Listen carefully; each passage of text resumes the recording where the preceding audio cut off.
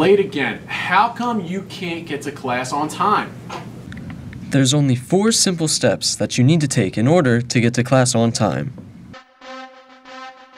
The first thing that you want to do is be ready to leave for your next class when the bell rings.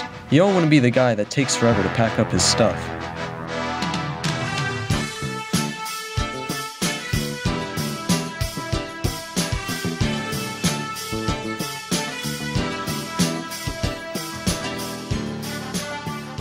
When heading to your next class, you want to choose the most effective route that will get you there the quickest.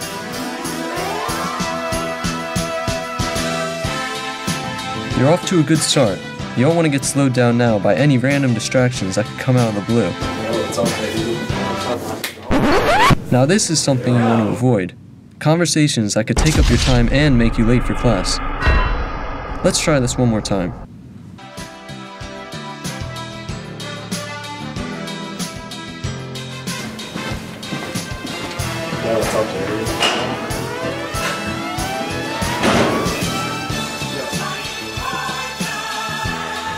When caught behind slow-walking students, all you have to do is politely go around them.